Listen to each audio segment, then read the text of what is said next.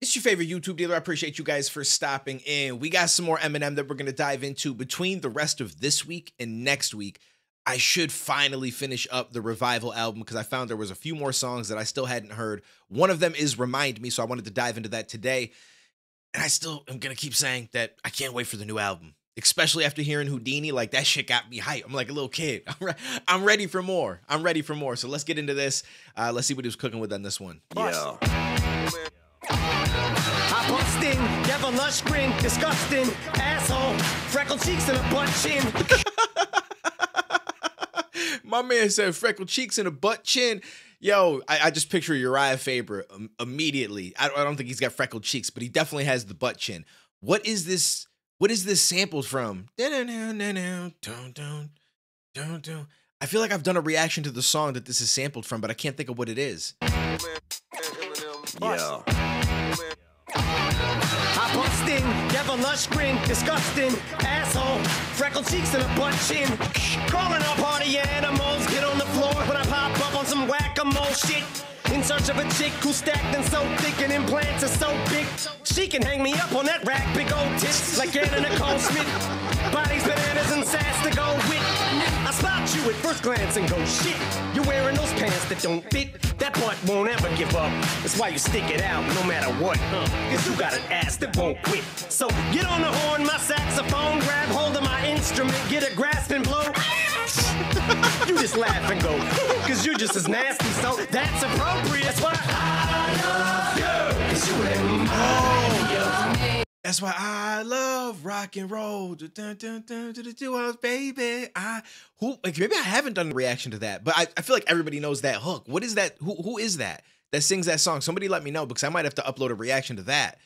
All right, I like this so far. This is dope. This is definitely dope. For those of you guys that don't know, on my main channel, Duane TV, where I used to do my music reactions, I've been doing more commentary content. I do touch on all sorts of things, drama online, YouTubers, stuff like that. But I do touch on music drama as well. And we did make a video about Eminem.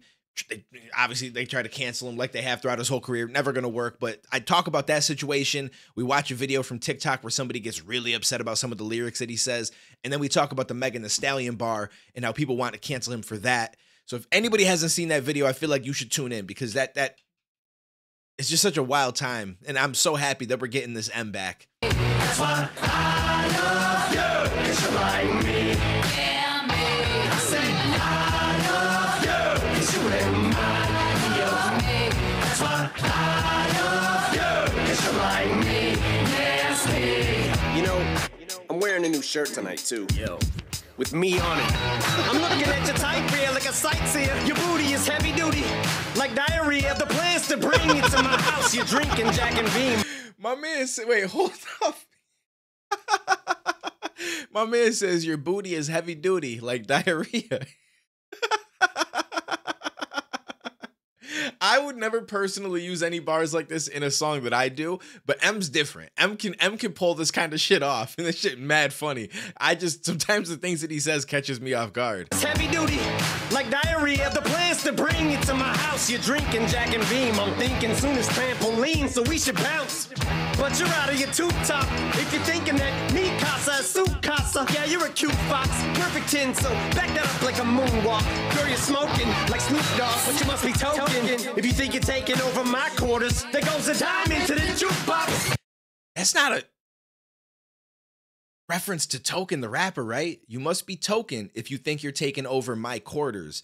Obviously, token, quarters, like you go to an arcade, right? You get tokens for your money, token, quarters. So like there's a play on it that has absolutely nothing to do with it. But also, a lot of people compared Token to M, which I feel like people do about white rappers all the time. And I don't necessarily think a lot of them sound the same. I think people just have this weird mindset where they're like, all white rappers sound like M, which is crazy. But M has inspired a lot of people. So clearly there is going to be some influence in some people. But Token has definitely had people say stuff like that to him, even though I think he's uniquely himself. And, you know, you must be token if you think you're taking over my quarters. Like quarters can also be like, it's like an old school way of saying like my room, right? Or my space, like bring them to my quarters, right? Something like that I've heard before. So it sounds almost like you must be token if you think you've taken over my space. I feel like that could be a reference. I could be completely wrong. Let me know what you guys think down below. Obviously, I'm years late on hearing this song, and I don't even know how old Token would have been when this came out, but he was popping off at a very young age at one point. And if I'm not mistaken, he even said in one of his songs that he had been reached out to by somebody from M's team, maybe to sign with M or something like that, and he turned it down.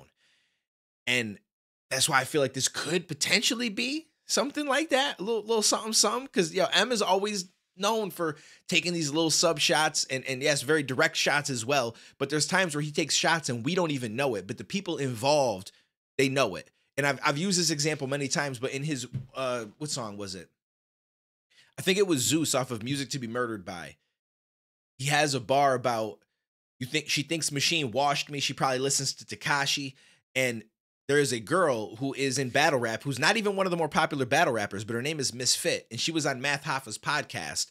And some of you guys that don't watch battle rap probably have no idea what I'm talking about. I'm just saying words. But she was on his podcast, and she made a comment at one point in this interview talking about how she enjoyed Tekashi's music to an extent because it's kind of a bop. Like, not that he's like lyrical or anything like that, but it's got a good sound to it and reminds her of some other stuff. And so she enjoyed it. And then in that same podcast, she said that she thought Machine washed Eminem, even though it's the unpopular opinion. And we've heard from M, apparently from Math Hoffa, that he's listened to that podcast. Maybe not that specific one, but he's listened to his podcast. And so the fact that he has a bar in there about she thinks Machine washed me, she probably listens to Tekashi, and it relates perfectly to that podcast episode. I can't get my words out today for some reason, so I'm like pausing a lot. But anyways, all I'm trying to say is he hears and sees a lot of shit that we don't even realize, and there's probably even other shots in some of his songs that none of us have any idea what it's about specifically. We just know that he's kind of talking about something. And the people that are involved know that he's talking about them, type of shit. You know what I'm saying? So that's why I feel like this could potentially be a Token bar. Must be token. If you think you're taking over my quarters, there goes a dime into the jukebox. 2 shots of blue hypnotic and soon I'll turn this pool hall to a barroom brawl. So Rick's crash on the break like the cue ball. Turn the volume all the way up on your boombox. And excuse the locker room talk, I'm just too raw. But apparently so are you, ma, cause you just kicked me in the balls and told me to screw off. And that's why I love you, cause you remind me of me. That's why I love you, cause you're like me. Yeah, me. I say I love you, cause you remind me of me. That's why I love you, cause you're like me. Nasty. Can I take you home where we can be alone? Shorty, you the shit, girl, I order you to sit. I know you're probably feeling me more than you admit. Pull up a chair, sweetie, let me order you a drink. I only go to meetings, court ordered from a shrink. So from the bottom to the top, floor to ceiling. You ain't running a mill, you're one in a million. Cause real tits are still fun, but everybody knows fake tits are still better than real ones. That's a bold statement. I can't say that I've come across fake ones myself. I ain't had the opportunity to play with some fake ones. For anybody that has, you let me know what you think down below. But the real ones is nice, bro. It's hard to beat, I think. So come and spend the night with the guy most to terrify ya. But tonight, curiosity overrides ya. Beside ya, fire like a starter pistol, crystal and slide, hun. Tonight I'm your pilot. Cause you should be up in the sky, girl. You're so fucking fly. You belong in a Mile High Club. So come on, baby, tonight's young. Don't string me along, I'm high strung. We might wind up on mound like we're trying for the Cy Young. Fucking before we get to the house, screwing our brains out like changing a light bulb. That's why I like ya, cause I'm crazy just like ya. Now every time I get brain you screw mine up, I barely can think straight. Your head game is a mindfuck.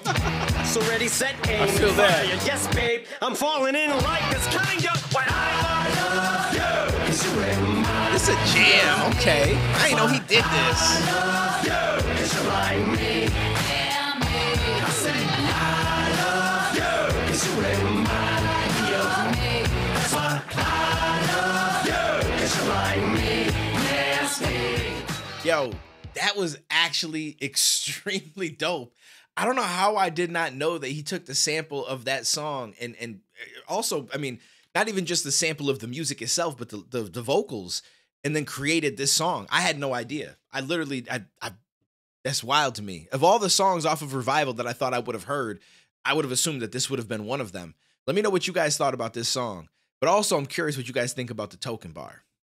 I'm sure there's going to be some people that completely disagree with me. I know in the past I've made comments about subliminal shots, and I've actually upset people because people are like, Eminem doesn't take subliminal shots. I think it was around the NFing bar where people were curious if he had mentioned something that related to NF, the artist, and whether it was a shot or not. And everyone's like, well, no, if he wanted to say it, he would just say it outright. M doesn't do subs. And I'm like, yo, first of all, it's not a disrespect to M to say that he did a subliminal shot. There's nothing disrespectful about subs. It's something that's happened in rap for years and years and years. And M has done it. He's been very specific about cannabis in the past, but there's also bars he's done about cannabis that were subliminal. That, like, if you knew, then you knew. But if you were out of the loop, you may not have caught it, right? So that's really all a sub is. And there's nothing wrong with making sub shots at anybody. It's something that he does probably better than anybody else. So it's crazy to me that some people got upset. And they're like, oh, I'm offended. M doesn't do sub shots. Stop playing with me. Stop playing with me. M's that guy, though. And again, anytime I say anything about M, it's never meant for disrespect. M is my top 3. He's in my top 3. I'm not saying he's third. I don't know where he falls. The top 3 can mix up. Most likely he's like second for me. And the reason why I say that is because I grew up and, I mean, I listened to him after his death, but Tupac is my guy. Some of his songs helped me through some really rough times growing up and anxiety and shit, and just like really put me in a way better mindset. And so I think because of that, I'm always going to be biased to Tupac without a doubt. And I think that that's a reason why some people are biased to certain artists, that they always have it number 1, no matter what. So, you know, as far as a technical rapper, I think M might be the best, just because the evolution of him from early days till now might be one of the greatest evolutions of any artist. And he's changed so much, whereas a lot of artists sound the same. And I don't mean that in a bad way. There's nothing wrong with sounding the same way that they did a decade ago or even further back. But a lot of artists kind of still have that same feel to them. Whereas M now and then is like 2 completely different artists. He's went through so many different changes throughout his career that you've got to respect it. So anyways, appreciate you guys. Let me know what you thought about this. We're going to be doing a lot more off of the Revival app. Well, not a lot more, but there's a couple more songs that I haven't heard that we're going to get uploaded. I'm also going to try to make sure we wrap up anything off of Relapse.